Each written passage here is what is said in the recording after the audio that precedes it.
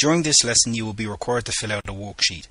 I recommend you read through the worksheet before viewing the lesson.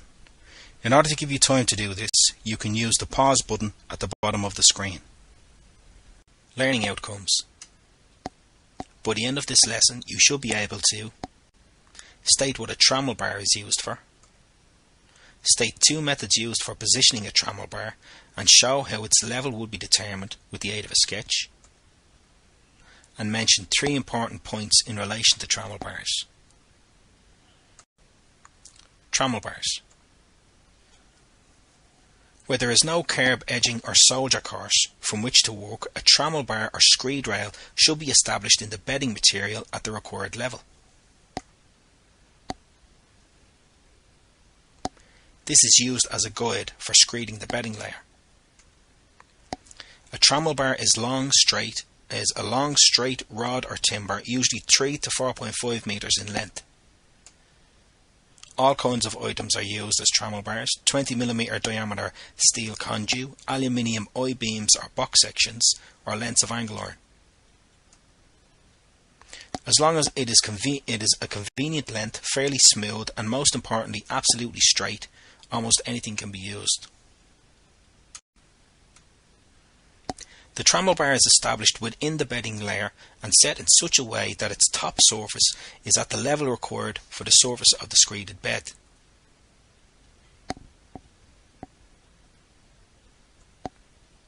Some Trammel bars are simply bedded into the laying course material, that's bedded directly into the grit sand, while others may be set up on top of bricks or pad stones or carried on steel pins.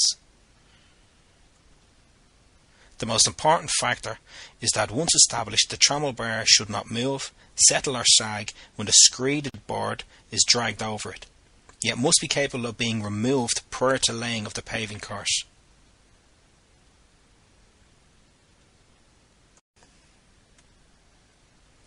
The level of the screeded bed is usually left 6mm higher to allow for final compaction.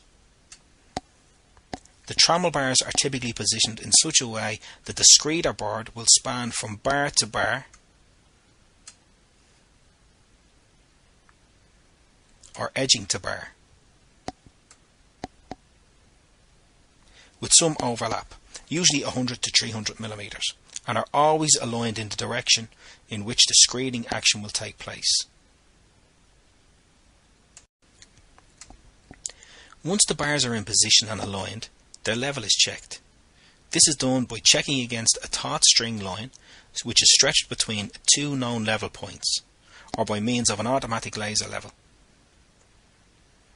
It is essential that the Trammel bars are firmly established. Should they move after establishment, the whole screeded bed could be at an incorrect level, which in turn could result in the finished pavement needing to be relaid. Cambers and dishes. For cambered profiles, the Trammel bar is often established at an apex.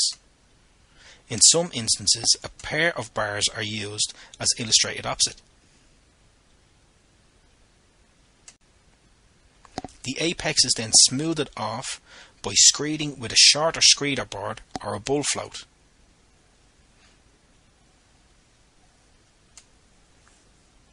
Dishes can be formed in the same way.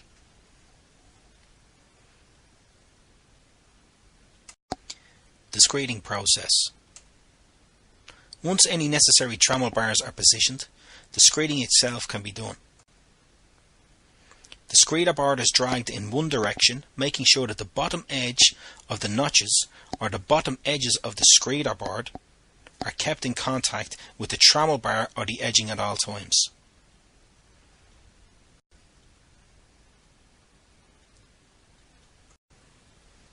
Final checks. There is one item of the finished screeding that can only be done by walking on the screeded area. This is the removal of the Trammel bars and the filling in of the hollow they leave behind.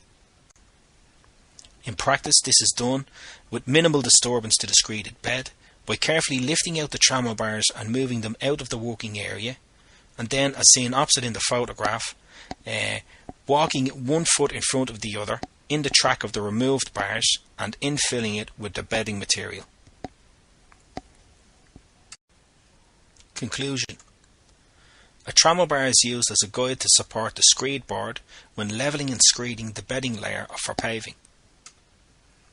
Trammel bars are simply bedded into the laying course material, that's into the grit sand, or may be set on top of bricks or other pad stones or carried on steel pins.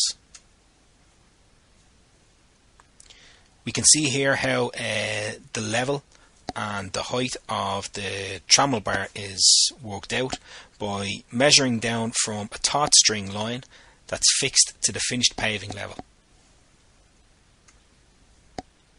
Trammel bars should be long, straight, and once established should not move until screeding is complete.